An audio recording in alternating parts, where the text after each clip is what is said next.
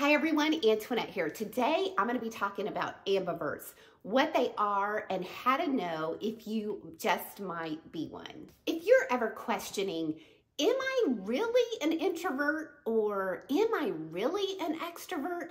Because you identify with both of them just a little bit, chances are you could be an ambivert. Ambivert comes from the Latin root word of ambi, which means both sides, meaning both introvert and extrovert, a combination of the two. So it's sometimes called the Goldilocks personality. Goldilocks meaning I can't really identify with introvert, I can't totally identify with extrovert, but yeah, the middle of both of those seems just right.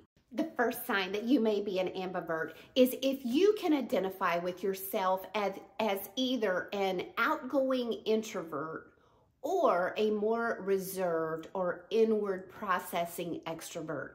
You feel like you're a combination of both of those things. So here's how it works. Introversion and extroversion is on a spectrum, with both of those personality types being at the far edges. However, most people are somewhere along the spectrum of introvert and extrovert. The ambivert is really dancing the line of the middle, a little bit extroverted, a little bit introverted. And so they're never going extreme in either direction. However, they can really see themselves as both of those personality types. The second sign that you may be an ambivert is if you really like to talk to and engage with people. You can even make small talk with people and you're very comfortable in that setting. Maybe it's a team environment at work and you really enjoy working with a team. You're very engaged, you're offering all kinds of ideas, you're very talkative. And in addition to that, you enjoy your solitude time. You enjoy your quiet time. If you're working with a team at work, you like it when the assignments are divvied up and you're going to go work on your assignment by yourself independently. And you enjoy that just as much as the team or group setting. The third sign that you may be an ambivert is if somebody asks you a question or puts you on the spot, you're okay with that. You don't have to always be talkative. You don't have to always be in the spotlight, but you are comfortable whenever the attention is on you. Versus introverts who absolutely loathe to be put on the spot, who absolutely hate to be the center of attention.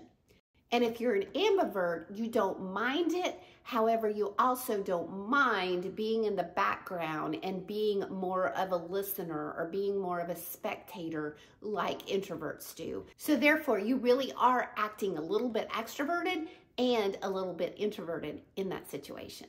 And number 4, you really get those two different personality types. The introverts over here and the extroverts over here. You actually understand those personality types. Whereas introverts and extroverts, sometimes they just clash and they don't understand each other. And they look at the other end of the spectrum and it seems totally abnormal or perplexing to them. Being an ambivert and being a little bit of a mixture of both, you understand both of those ends of the spectrum and you see them as totally normal and you get them.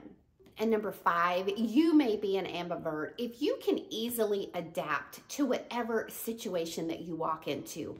Say, for instance, you're going to an event and there's a bunch of people that are very extroverted and very talkative. You can go into that event and immediately start engaging in conversation. You can be very comfortable with that. Versus going into another event that is primarily made up of introverts that may be very reserved and may be very quiet, and you don't see that as abnormal.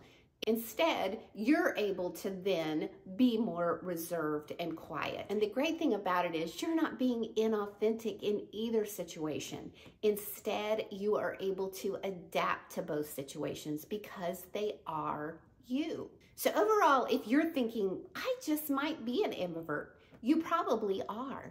The late Dr. Barry Smith, who was a professor of psychology at University of Maryland, said that 68% of the population is made up of ambiverts. Now, if you want to know more, not only about ambiverts, but introverts, extroverts, and something called omniverts, be sure and check out my video above and in the description below. Thanks for watching. I hope you'll subscribe to my channel and share this video with others.